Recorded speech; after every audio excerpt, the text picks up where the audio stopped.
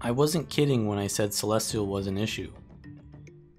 This build that I'm going to show is a Celestial Pistol Pistol Daredevil build, and a lot of people have been wanting a Pistol Pistol Thief build for a while because it's a simple and fun playstyle.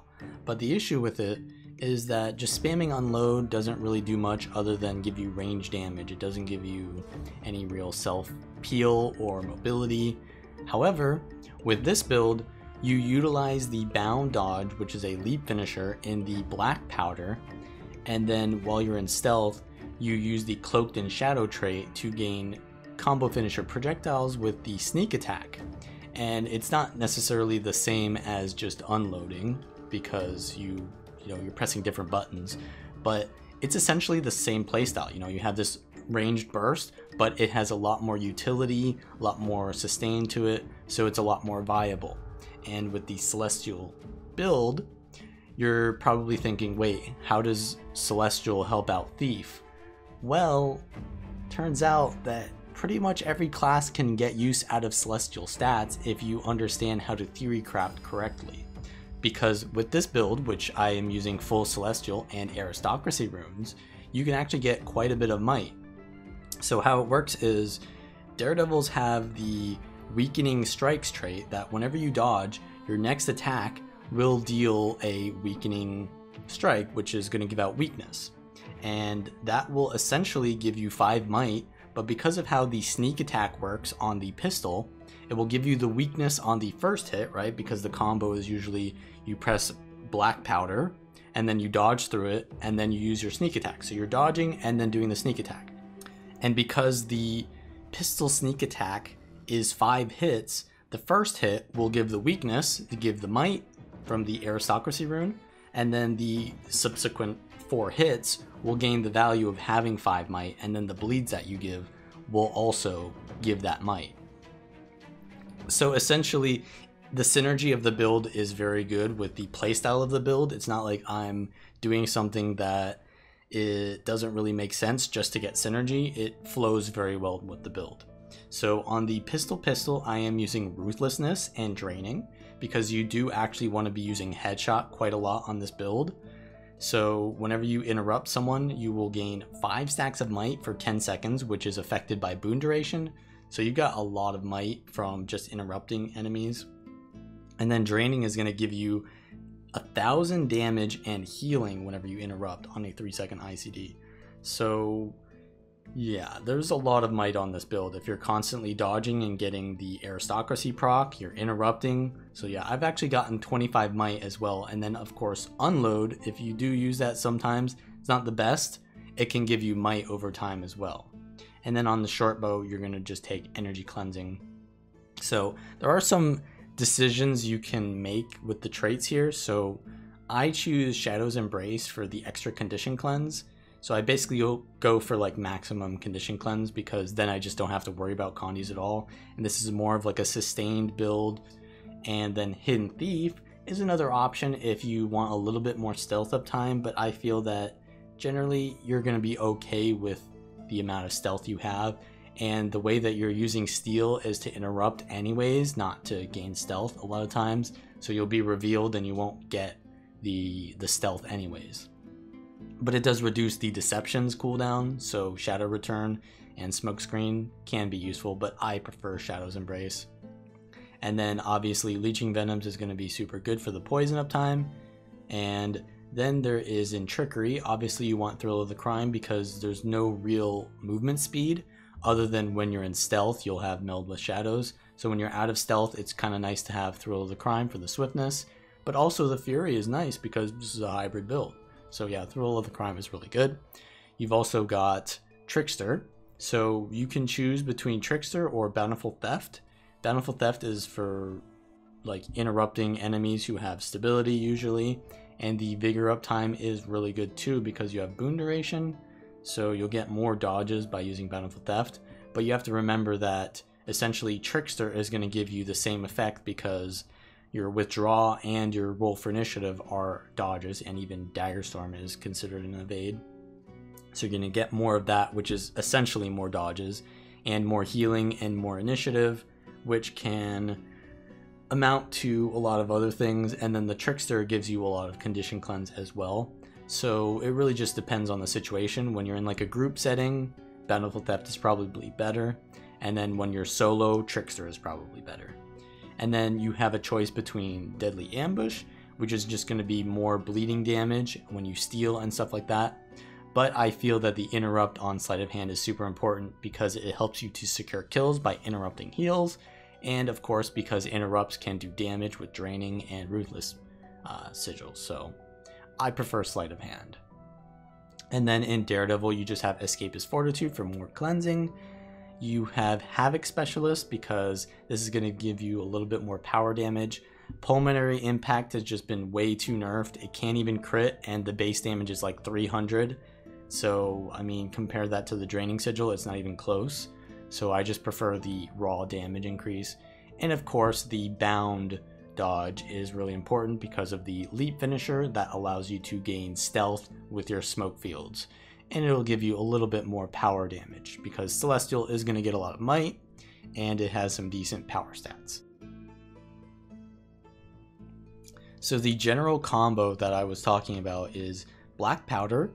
You're going to dodge backwards so that you can use your pistol sneak attack through the smoke field, and you can see there how much lifesteal I get from it. It's quite a bit of damage. There's a lot of numbers there. You can't see all the numbers because there's so many hitting, but yeah, it's a lot of damage over time. It does a decent power burst, and it also does decent condition damage, and you're healing a lot off of it. So it's pretty much your entire build just revolves around 5 dodge 1. And yeah, there's obviously going to be a lot of situations where you can't do that, but that's going to be your bread and butter. And because that is the bread and butter, it's a really easy to play Thief build. It's going to be very accessible for a lot of players. So what else can you do on this build? So what you can do is, if say you're revealed and you can't go into stealth for whatever reason, you can use your unload through the blind field, and it has a 20% chance, but it'll give you might for later on, which is going to be good. You also want to be abusing headshot a lot because headshot is 100% combo finisher. So a lot of times you'll do your one skill, and while you're revealed, you'll just spam headshot, and that'll do a little bit more blind because it's hitting that projectile finisher through the blind field. And it'll also daze, which will interrupt, prevent people from resustaining, and give you more might, which is going to increase the condition damage that you've already applied. So headshot is really important to this build. And then you have your short bow. So short bow is pretty good with the cluster bomb. It does a decent amount of damage, especially when you have the aristocracy proccing on it, and you'll give weakness there. The weakness duration is really long because of the condition duration from your celestial stats, right? So yeah, your short bow can also give weakness if you do the 4 skill into the 2 skill, and that'll give you, you know, your aristocracy proc there, and then you'll gain even more might. So yeah, pretty much the short bow is a good weapon too in certain situations. And your auto attack, as I said, if you get the stealth on it, will be able to put poison, and then if you auto attack when they have poison on them, you'll give out bleed. So it's pretty good with the smoke screen because that allows you to get stealth. Or if you're in a situation where you're in your like pistol set and then you don't have enough dodges, what you can do is you can use your black powder and then swap into your short bow, and that'll give you an extra dodge, which will allow you to resustain and get the stealth that you need to just escape. So the short bow is really important to the build still. Now obviously you have the pretty standard utilities on Thief. If you have the bound dodge, you really want to use withdraw because you don't have a lot of access to immobilize removal because you're not using dash. So it's really good that you have withdraw and trickster as well as the roll for initiative. It's going to help you to escape a lot of situations where people are trying to lock you down. And then the smoke screen is really strong at preventing projectiles from hitting you. What you can do is just put down the smoke field and you can stomp people in it because it's constantly pulsing blind. It's just such a strong and potentially overpowered utility. I honestly think it shouldn't pulse one every second. It should be once every 2 seconds, but yeah. And there's also Dagger Storm giving you a whirl finisher. So if I put down, like for example, if I'm really low and I put down black powder and I use Dagger Storm through it, it's going to give out tons of these whirl finishers, which is going to give out blind, which is going to heal you a lot. There's a lot of situations where I just get like a full heal if there's a lot of enemies attacking me, and I just put down like Smokescreen and Dagger Storm, I'll like full heal off that. So it's a really powerful synergy here with this build.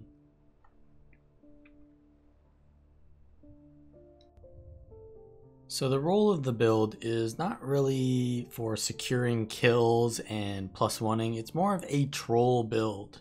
You want to be trying to survive, looking for a situation where you can get a kill by splitting enemies and just annoying them, really.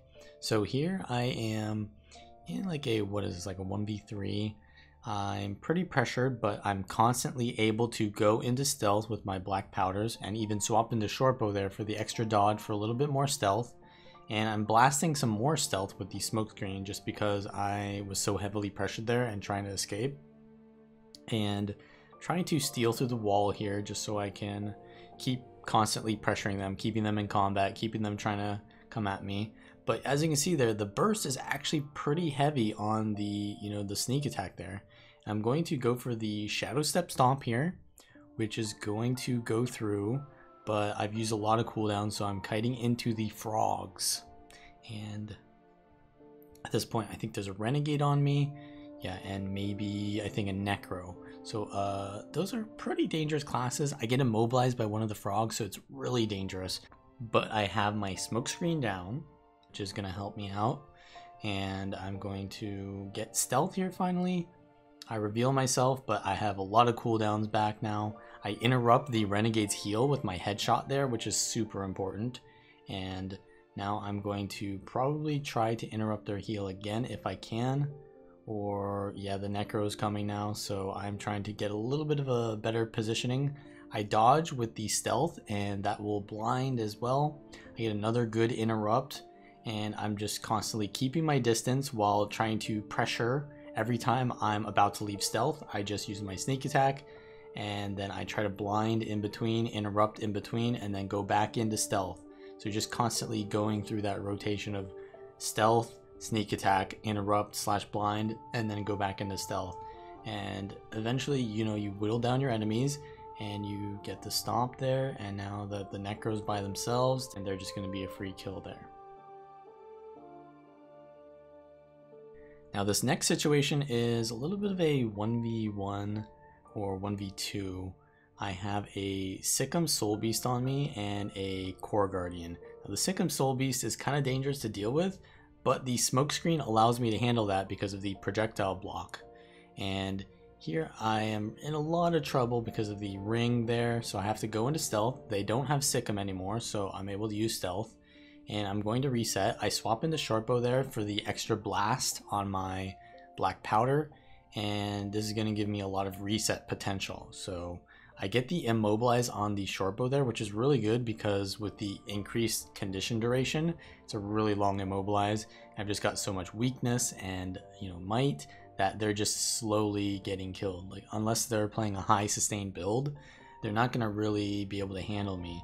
So it's kind of like the thing that counters this build is heavy damage, but also at the same time they're going to need sustain to survive me. And as you can see there, I just healed to essentially full by just using Dagger Storm in like 2 blind fields. So that is pretty insane sustain there. But if you like this kind of content, then subscribe, like the video, and leave a comment down below. Do you think this is the worst thief build to ever exist? Or is it maybe just a useless thief build because it's only good at trolling? Let me know in the comments below. And check out the links in the description because there are other celestial or non-celestial builds that you can check out. And I will see you all next time.